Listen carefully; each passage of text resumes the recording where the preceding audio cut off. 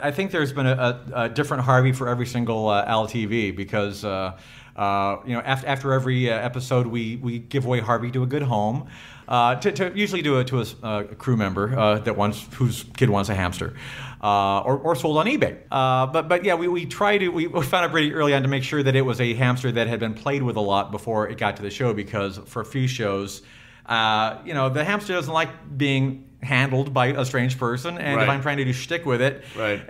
If it was a undomesticated hamster, like most of the ticks would be like, "Oh, Harvey," ow! Harvey, like, ow!